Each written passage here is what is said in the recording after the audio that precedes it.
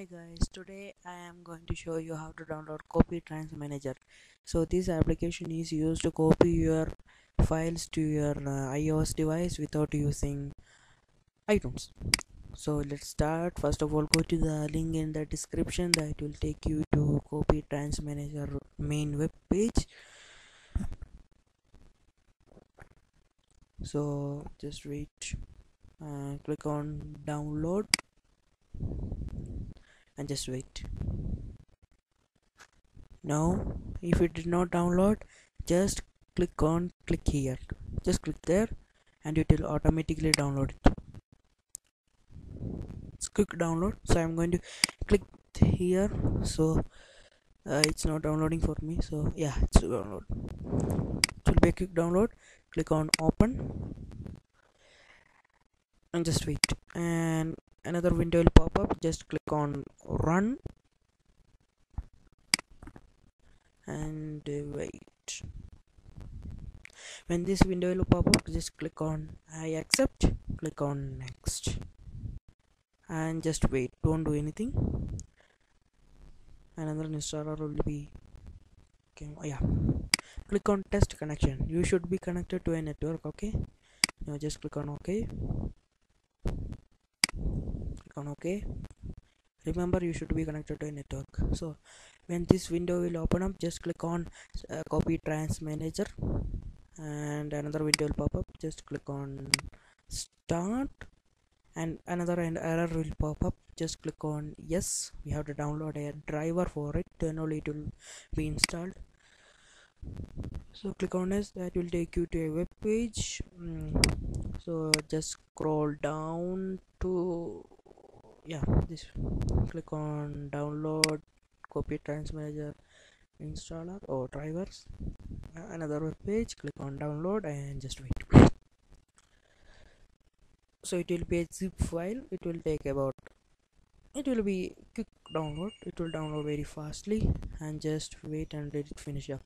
So I'm back guys. After finishing the download, just open the WinRAR file. So it will be a WinRAR file, and just copy that two files into your desktop. If you don't know how to download WinRAR, go to the link in the description. So I am going to open that application.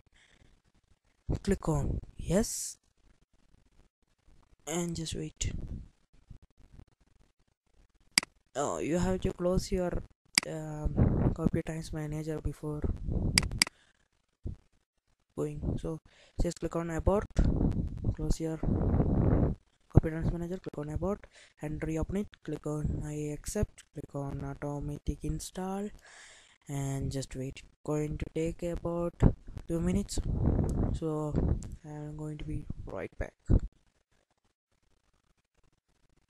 So I'm back. So click on quit after finishing and just reopen your Copytrans Manager. While this time, just plug in your iOS device. So I'm going to plug in my iPhone, plug it in, and yeah, okay. So when you switch on your iOS device, your iPhone, and it will be saying trust this computer or do not trust. So click on trust and it's going to install your phone. So I'm going to, if you don't know how to copy files into it, so I'm going to show you. So I'm going to select a song from here. So this song, copy to my desktop for showing purpose only. So you just copy, but before copying, just select the type file which you have. So I am having music. Click on music and copy it. That's a good way. After finishing, click on update, and if you update finished, just click on this eject button.